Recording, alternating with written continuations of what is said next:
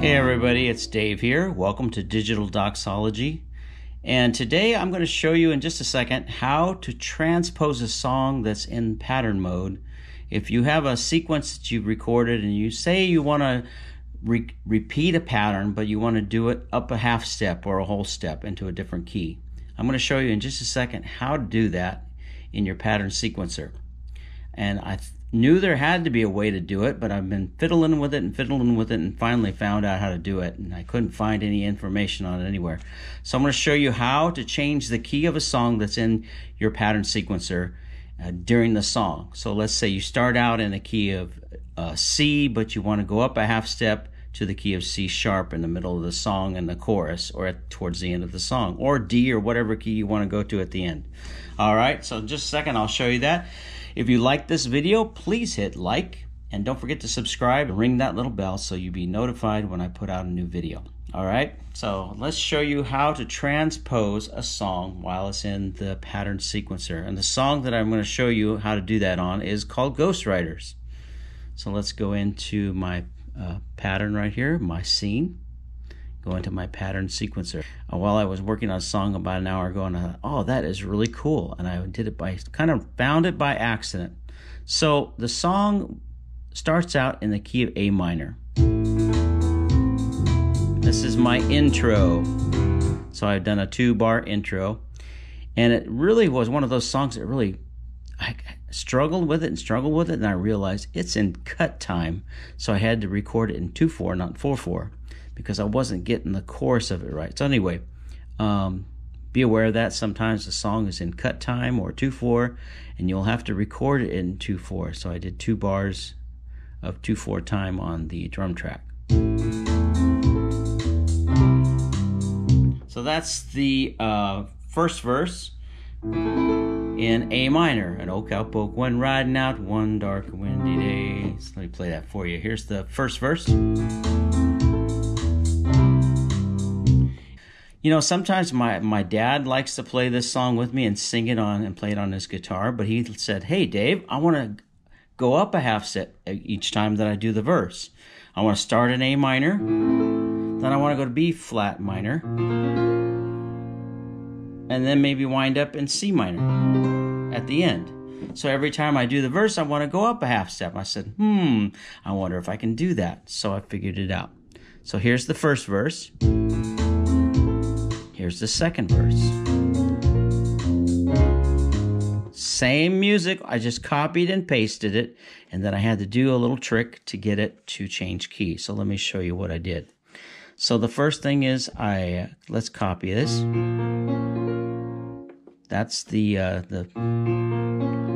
so I'm gonna copy that, go into pattern utility, make sure that you're on the pattern you want to modify. There you go. So you click on transpose. You get all these options here when it says modify, quantize, erase, transpose, change velocity, so on and so forth.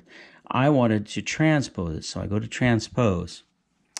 And then what you're going to do right here is this little knob. You're going to move this up. If you want to go a half step, you're going to put bias 1. If you want to go a whole step, bias 2. This would be a minor third, major third. You catching on what I'm doing here? I'm raising this level up of how much I'm going to transpose. So I want to go up, I want to go from 1, there, I want to go up a half step. So I want to go a bias 1. I also want to make sure I click on here where it says pattern, not the loop. Leave range and range minimum, range maximum, leave all those alone, and then hit execute. So hold on, let me go back to this. So I want to copy this pattern. So I just copied that pattern. Then I want to go there and I want to paste. All right, so I just copied that pattern. I want to copy that one. And then I want to paste it right there. Voila. Now, it's not going to change key yet, I don't think. Let me play that. Here we go. Probably is. Yeah, it's still in the same key, which is now B flat minor. So I want to change the key of this zone right there. I want to change the key for that. Go pattern utility, modify transpose, bias 1. You want to go up. If it was -1, it would be going down a half step. This is the same key. So this is the 0 bias, means you're staying in the same key. So up a half step, range minimum, range max, just leave that where it is. Make sure that's on pattern and then hit execute. And OK. All right, and do the same thing with the next pattern over. Modify, transpose, and execute. OK. Now it should have gone up to B minor. Let's see if it does. Here is A minor. Oh, it's pattern.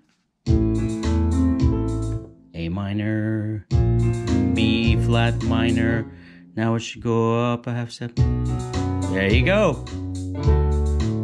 So now I have a verse in A minor, a verse in B flat minor, then another verse in B minor. And if I want to continue that, I can put the pattern E right there and make it into C minor. Did you see what I did? Let me just do that again. I'm going to just pattern utility, copy that pattern, and then paste it right there. And then copy this pattern and paste it right there.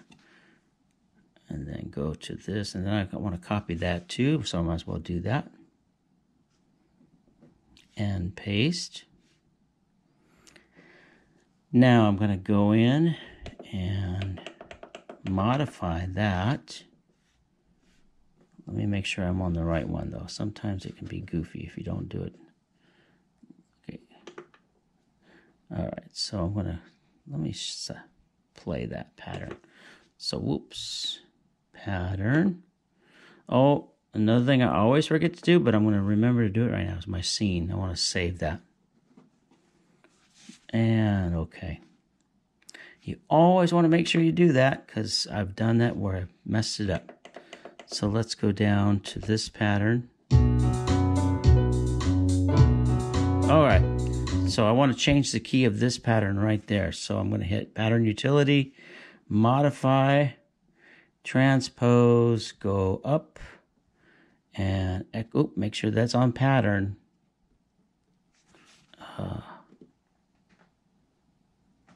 My fingers just are not. Oh, there we go. See, my fingers are just not skinny enough sometimes. Execute. I hate that. And I'll go over there, do the same thing, modify. Come on. There we go. Transpose. Go up, pattern, range, find, execute. Okay. All right, now. See, my fingers are just not skinny enough. Tap on E. There we go. See, if your fingers, you just got to get your finger right on that letter E to change it. There it is. It should be C minor. Yes! Hallelujah! All right, so did you see what I did? Go back and watch the video if you didn't quite catch on. You can change the key of each of these patterns if you want to go to a different key, either a half step, whole step, major, whatever the key you want to go to. The only thing I would think about before I do this, if I have a song I want to modulate like that, make sure you set it up in the pattern before for the key change. If you want a big, like, let's say if I wanted to go to C minor, and I want to set up my modulation, I might want to go from like B minor, and then I might want to go down to G7. Something like that. So if you want to set up the modulation ahead of time, then you want to do that in the previous pattern. Or maybe make a new pattern that's like a modulation pattern. I hope that makes sense. If you just want to do a straight, go up a half step, boom, then that's fine. It'll work just fine. But if you want to set up the modulation ahead of time, you'll want to do that in the pattern of the previous pattern. So if I'm playing along in B minor,